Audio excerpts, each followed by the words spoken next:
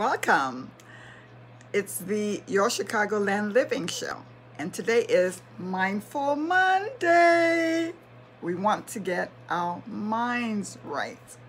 So if you're like me, I don't know, working from home has been stressful in a way. I always love working from home, but for some reason it can be overwhelming, and I have taken on so many different projects. So what I'm going to talk about today is getting organized and the value of writing things down.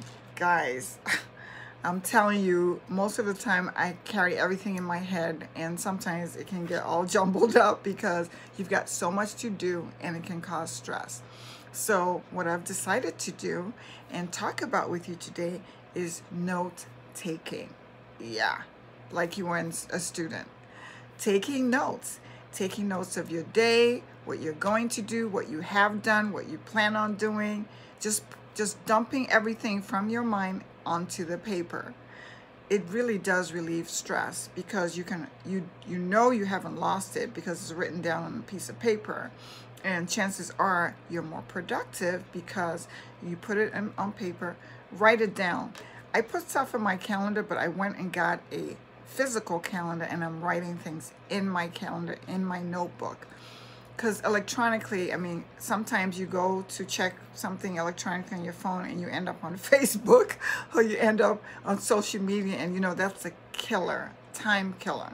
So I sometimes try to just stay off of social media, stay off of my electronic devices, and just work with paper and pencil. So that's really what my lesson for today is. Write it down. To get your mind right, get your stuff on paper. So thanks for joining today. I appreciate you. I hope you'll take my advice and put things on paper. If you have not yet subscribed, like, and share my video. Support a girl, okay? And come back. And when you come back, before you leave, put some comments below. If there's anything you want to talk about, let me know, and I will take action. I will respond to any of your questions. Okay? So like, share, subscribe, and hit the notification button, and make it a great day. Bye.